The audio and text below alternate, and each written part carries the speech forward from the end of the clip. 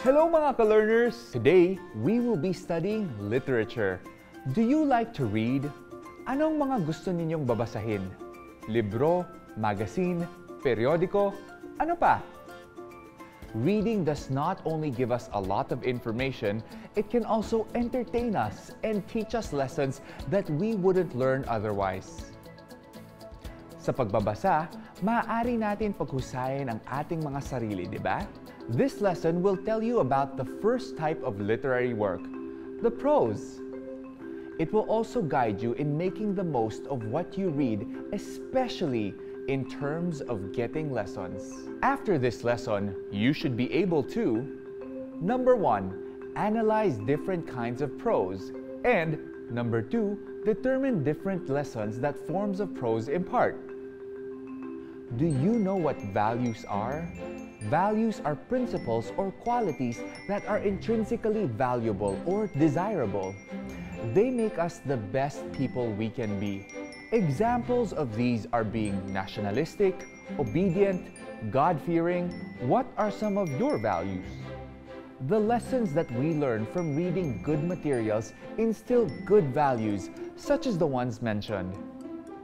They not only help us become good people, but they also help us gain friends and the love of those who are close to us. People always have stories to tell. You tell your friends what happened to you every day. You tell them, for example, what you did during the week or what happened when you went for a vacation somewhere else. But telling them one by one would be too tiring, don't you think? That is why some people opted to write down their stories instead. This way, they would be able to tell more people in less time and by talking less. Thus, the birth of literature. Literature refers to writings in prose or verse that have excellence of form or expression and those expressing ideas of universal interest. Examples of these kinds of ideas are those on love, dreams, hope, and more. The stories people tell can either be real or imaginary. The same is true for literature. It is of two kinds, fiction and non-fiction. Fictional works are those that are invented by imagination. Examples of these are fables, fairy tales, legends, and more. Non-fictional works, on the other hand, are those that are based on events that can happen in real life. Examples of these include biographies, autobiographies, and more. Literary works can also be classified as prose or poetry. This lesson will focus more on prose. Prose is a literary medium distinguished from poetry, especially by its greater irregularity, variety of rhythm, and its closer correspondence to the patterns of everyday speech. Examples of prose are novels, short stories, plays, scripts, fables, and fairy tales. Read the excerpt from a short story, The Yellow Shawl. He stopped at the window and stood there. A breeze was blowing. The pale green blinds very near his face were beginning to stir. He walked up the long room, and as he crossed between me and the mirror, I saw the shawl spread above him like a wing. He said, "Marriages are made in heaven. Marriages are made in hell. This one marriage that shall never be on earth, in heaven, or in hell."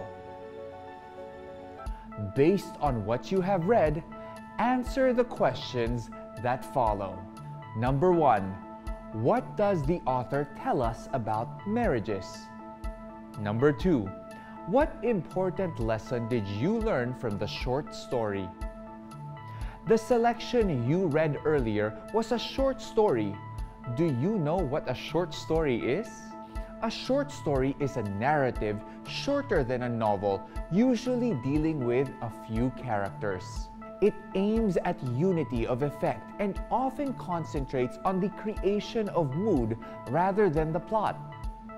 Let's read the next selection. Father and Sons. Bessie, stirring from her corner. Well, I must be going myself. Nena. Bessie, did you hear what my brother said? You are a member of the family. This is your home. Bessie, nodding towards the bedroom. He was my family. He was my home. Now, he's gone. I'm a stowaway again. Chitong, then let me stow away with you, Bessie. Take me with you in the world until I find what they call a social conscience. Sophia, you're talking nonsense, Chitong. The world is just as much in here as it is out there, and a conscience is always a conscience, period. It doesn't come in different brands like soap. But listen, Bessie, I can find you a place where you can study and work and have a room of your own and regular meals. No, not a reform school and not an asylum of some sort. Just a community of good women trying out a new kind of religious life. Very modest? Don't be afraid. You wouldn't be joining them. And you'll have complete freedom of movement there as their border. Now what do you say?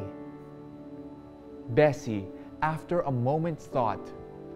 Mrs. Monzon, Nena, Chitong, thank you for your kind intentions, but sorry, no dice. I must do my own thing, Nena. I can't just keep on staying here. As Chitong would say, my job here is through. Mission accomplished. Now I must move on. Answer the following questions based on what you have just read. Number 1. Describe each of the characters in the story in terms of their value. Number 2. Among the characters, who would you most like to be and why? The selection you just read is an example of a play. Do you know what a play is?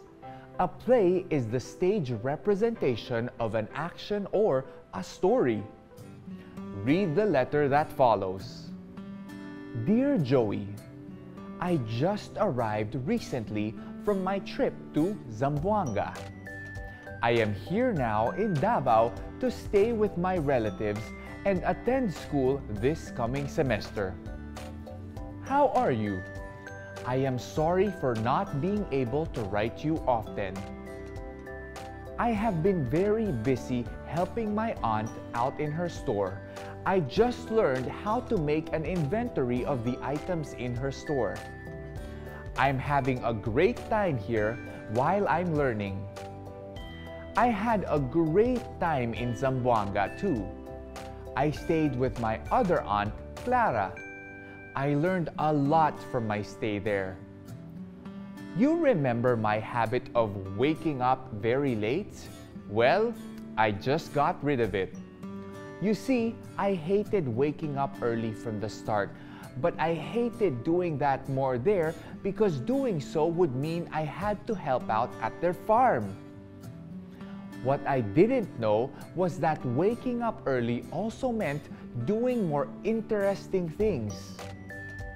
It was only later that I found out I was left behind every time they went swimming or going on a picnic after a day's work. I shouldn't have been so lazy. Maybe then I would have had more fun. But thanks to them, I learned a very good lesson. Still, I wish we got to spend our vacation together. Hope to see you soon.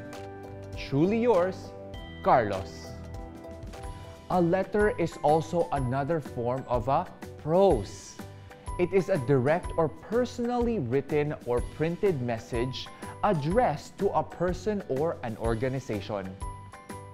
Read the following letter from the award-winning novel of Anne Walker, The Color Purple. Dear Nettie, the first letters say, "You've got to fight and get away from Albert. He ain't no good. When I left your house, he followed me on his horse. When he was well out of sight of the house, he caught up with me and started trying to talk. You know how he does. You sure is looking fine, Miss Nettie," and stuff like that. I tried to ignore him and walked faster, but my bundles were heavy and the sun was hot. After a while, I had to rest, and that's when he got down on his horse and started to kiss me and drag me back in the woods. Well, I started to fight him, and with God's help, I hurt him bad enough to make him let me alone. But he was so mad. He said, because of what I'd done, I'd never hear from you again, and you will never hear from me. I was so mad myself, I was shaking. Anyhow, I got a ride into town in somebody's wagon, and that same time, somebody pointed me in the direction of the Reverend's place. And what was my surprise when a little girl opened the door and she had your eyes set in your face. Love, Sally. Answer the following questions based on what you just read. Number 1. What do you think the letter was about? Number 2. What lesson did you learn from it? The selection is actually a letter from Sally, a Black American girl, to her sister, Nettie. It relates Sally's bad experience with a black man named Albert. The passage teaches us how to have courage in the face of oppression.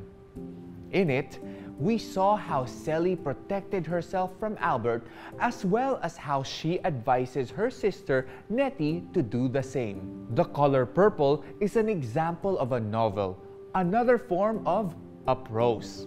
A novel is an invented prose narrative that is usually long and complex and deals especially with human experiences through a connected sequence of events. Visit a public library or search online and read one or more of the following books. Then take note of the important values that they impart. Number 1.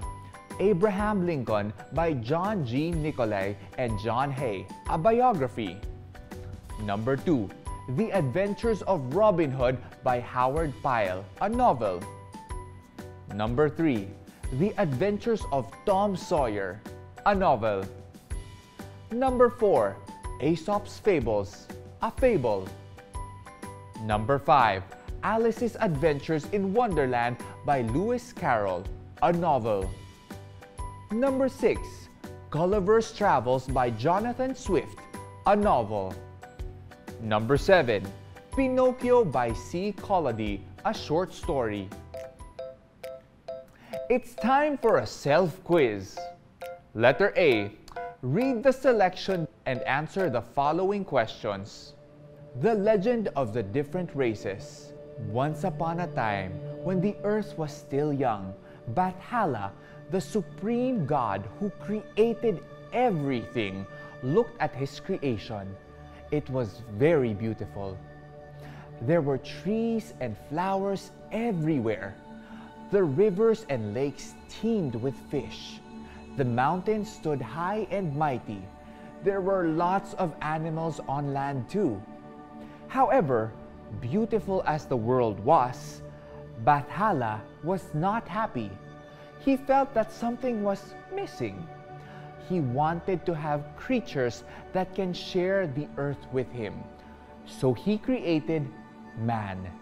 He took some clay and molded it into his own likeness. He placed it in the oven, but left it there too long, and it got burned. Not satisfied with his work, he molded another clay figure and baked it. He was so scared it would get burnt again, so he took it out after only a few minutes. What do you know? It was only half-baked and was too pale. He decided to try one last time. He was determined to get it right. He followed the same steps but finally knew when to take the clay figure out of the oven. And he succeeded! The clay figure came out just right, golden brown in color, not burnt, not half-baked either. It was just right. He was very happy. He gave life to his creations and decided to make more of them. He sent them to live on earth to take care of his other creations. And that was how the different races of human beings came to be. Number 1. What is the story about? Number 2. What important lesson did it impart? Letter B. A reminder to those fond of lawsuits. Once, two friends found a clam near the sea. They debated as to who would have it. I, one said, saw it first. But I picked it up, replied his friend.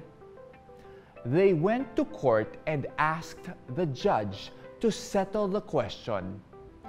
The judge opened the shell, ate the meat, and divided the shell between the litigants or the persons involved in the lawsuit.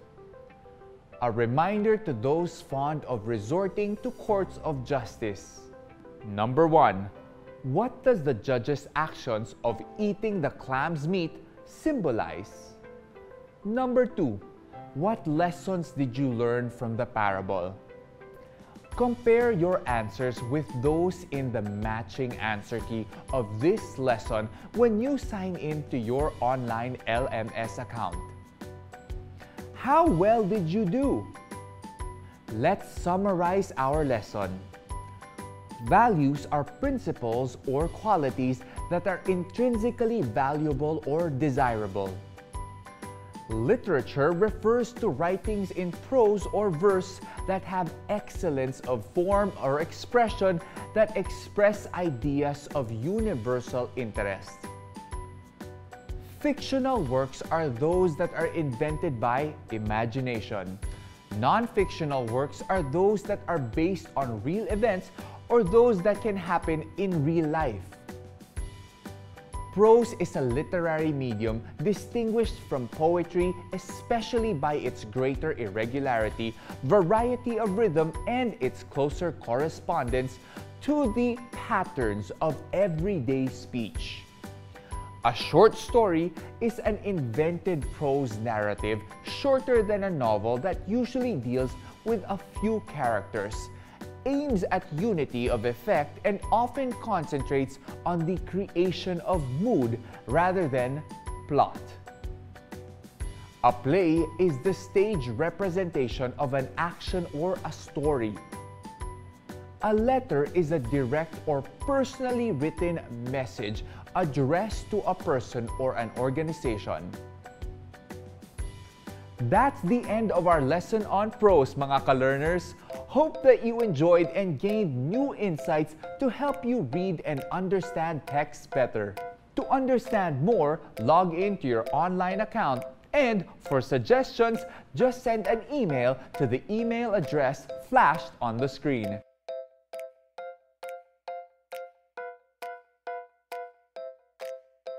See you on the next episode.